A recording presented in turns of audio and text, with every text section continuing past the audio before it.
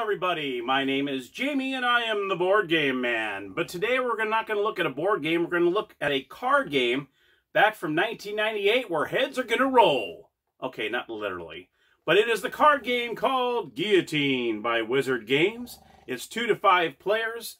The object of the game is you're trying to get as many points as you can. And how you do that is every day 12 nobles get in line for the guillotine. And let me show you one of them here, because this is actually a brand new set. These are still in the wrapping, so I haven't opened them yet. But here's Marie Antoinette, and you can see, look at the artwork on this, really great. And you can see she's worth 5 points. So every noble has a point value on the bottom. Some actually have negative points, so you got to watch out for that. But there are action cards that come into play, and what these do is they maneuver the nobles in line. So in case the next noble in line is like a -2, you don't want to get the -2 noble. So hopefully you have something in your action cards that can move that guy back in the line and move someone maybe that has positive points in the front of the line. So for instance, this one here in the back, this says Marie Antoinette again. It says, if Marie Antoinette is in line, move her to the front of the line. So this is probably one of the best cards you can get, because I believe she is the most points with 5 points.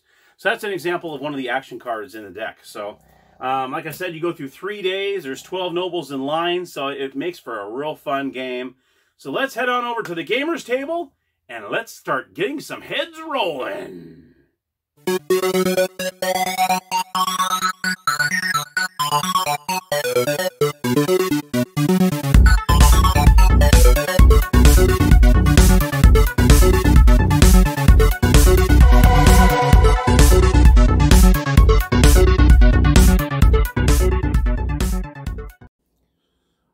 Everybody, welcome to the gamers table. This is pretty much it when it comes to components. Very, very quick and simple.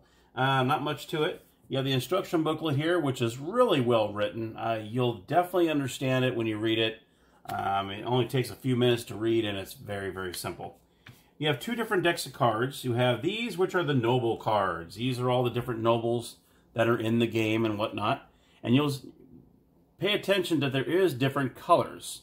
So you see you got green, purple, blue, brown, and so on. So you'll see there's different colors as well. And there's some action cards which are here that sometimes come into play with when it comes to the color of the noble.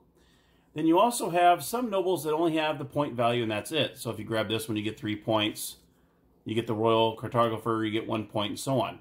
But there are some that have some actions that go along with them. So, for instance, the innocent victim. What happens is if you end up picking him up, which is -1 points, because there are some negative points in here as well, this one says choose an action card from your hand and discard it after you collect this noble. So that's one that maybe you have a bad action hand. Maybe you get -2 for each certain noble or something. You might want to discard a card like that.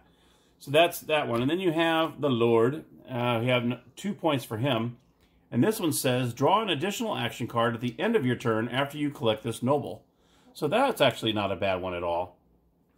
I'll show you a couple more. Here's the Countess.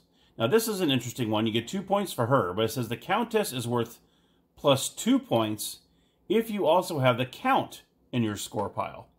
So if you have the Count, which is right here, he says the same thing on the bottom, except you need the Countess. So they'll actually be worth 4 points each if you end up getting both of these in your stack. So you definitely want to, if you see both of them in line to be beheaded, you definitely want to make sure that you get both of them. But the thing is, the other players, when you receive the noble, which I'll show you in a moment how you do this, you'll have them face up in front of you. So when they see you have this and they see the Count is in there, as long as they know if you get both of these, you get bonus points, the other players might try to get this card to keep you from getting those points. So, but anyway, that goes with that.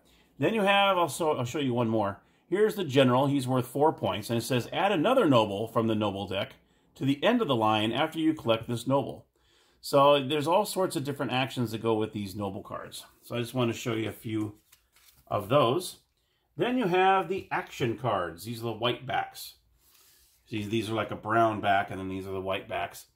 And you can see they have all sorts of different action cards in here. In fact, I believe there is 50 nobles in the deck, and there's 60 action cards in the deck. It is a 2 to 5 player game. But let me show you a couple of these. Excuse me.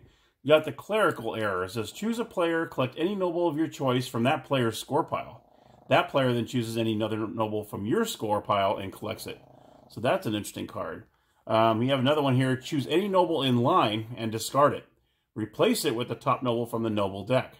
So you have all sorts of different kinds that are here. Majesty, move a purple noble forward up 2 places in the line. So that's what I was telling you earlier about the color of the nobles. Those will come into play as well. And here's another one. Move a noble forward exactly 3 places in line. So you say, say you have a 3, 4, 5 point noble that's 3 spots away, and it's your turn. You can play this card, puts them to the front, and guess what? You get that card. So there's all sorts of cool little action cards in here. And then you have the Guillotine. Here is the Guillotine, and how you set it up, it actually stands up. What you do is you pretty much punch this out as a stand. This comes out like so. Let me see if I can get this other part. This was brand new when I opened it, so it hasn't even been used yet. And what you do is you just hook it on just like that. Whoops. Woo. Hook it on. There we go. Like so. And it actually stands up like that. It's really cool. So you're going to put the Guillotine over here. And what we'll do is I'm going to go ahead and show you just a couple little rounds here. And what you do is you're going to start off the game with 12 nobles in a row. That is considered a day. You're going to play 3 rounds or 3 days. And whoever has the most points after 3 days wins the game. Okay, so let's go ahead and set up the Guillotine here. We're going to put this all the way over here. Actually, no, I'm going to do it from this side. That way I can grab it easy. So you got the Guillotine over here. These are the action cards I'll put over here. Now you're going to deal out 12 noble cards.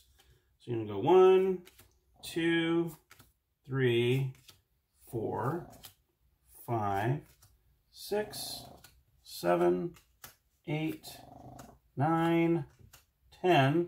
I'm running out of room here. 11 and 12. There we go. Okay. So you start off the game with 12 nobles. Then each player is going to start off with 5 action cards. So we're going to go 1, 2, 3, 4, 5 for player 1. And 1, 2, 3, 4, 5 for player 2.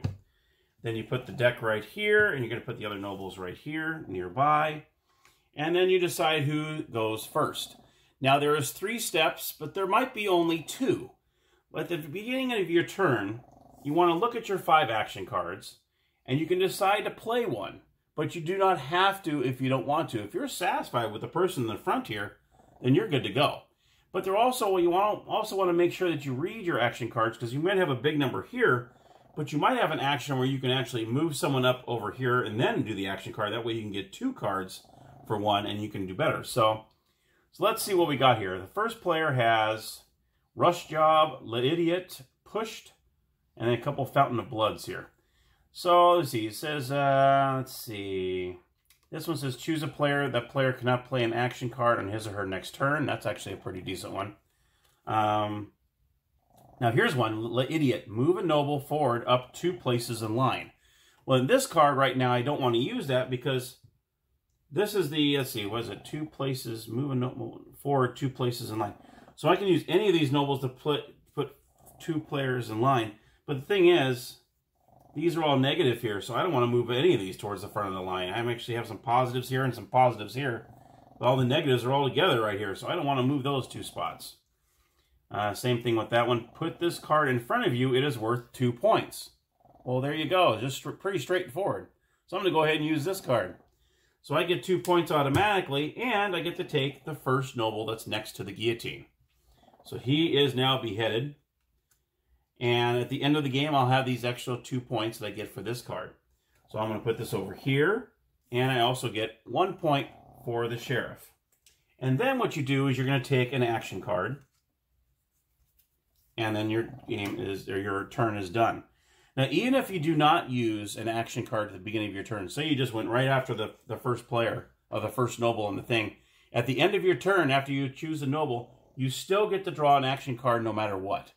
So at the end of every turn, you're going to draw an action card, whether you use it or not. So since I'm out of room at the end there, I'm going to go ahead and slide these guys over. Usually you won't have to do that, but since my table is only so long, put the sheriff right over here. And so on. We'll put Lady Waiting right there. Now we have room for all the rest of the 11 here. So now player 2 is going to look at their cards. And you got the opinionated guards, political influence, the long walk, pushed, and rat break. So this one says, rearrange the first 4 nobles in line any way you wish. Well, I don't think it really matters here. We got a 1, -1, -1, -3, -2, so I'm not going to use that card. Draw 3 additional action cards at the end of your turn. Do not collect a noble this turn. So you also have this card. The long walk. Reverse the order of the line. Now, this is a big one here. If you want to use this, what happens is the guillotine actually gets put on the other side, and that's where those players start to be put. So you know what? I think I might actually do that. So what I'll do is I'm going to say I use this card, this action card here. What you can do is you can take the guillotine. Let's push these over this way since I'll have the room here. And now the guillotine is on this side. So now we're going to start taking from this side. So that's interesting. So now you see you reverse the order of the line. So this goes in a discard pile. And now you get to choose a noble. He's going to choose Lady in Waiting. So he went ahead and he got this. And now player 2 gets 1 point. Now honestly, I would have probably used that the next turn, because I would have got 1 point for this one. And then the next turn, the next player would have had to deal with the negatives. But I just want to show you how that worked. And so on. But so I wasn't really serious with playing it. And then obviously you pick up an action card at the end of your turn. So you don't want to forget to do that. Then player 1 is going to go back over here and say, okay, what do I want to play here? Move a noble forward exactly 2 places. I don't know if I really want to use any of these, because moving 2 and 3 places, it's going to give me a negative point. So I'm not going to play any of these action cards. I'm just going to take... Oh, I'm sorry, I'm over here. Yikes. I got to remember that. So hold your horses here. Actually, pushed might be a very good one for me now, because now that the guillotine's over there, player 2 actually gave me a nice boost here. Move a noble forward exactly 2 places in line. Well, guess who's this? King Louis XVI, which is 5 points. So heck yeah, I want to do that. So I'm going to go ahead and move this over here. And King Louis XVI is right in front. So this is now taken out. And guess what? I get 5 points for King Louis XVI. Boom. And then I pick up an action card. I don't want to forget to do that. So that was actually a really dumb move for player 2 to do that, because all of a sudden I was able to put him 2 places in line. I got him. Okay. Player 2 is going to look and see what he has. This actually might help for him too. Let's see.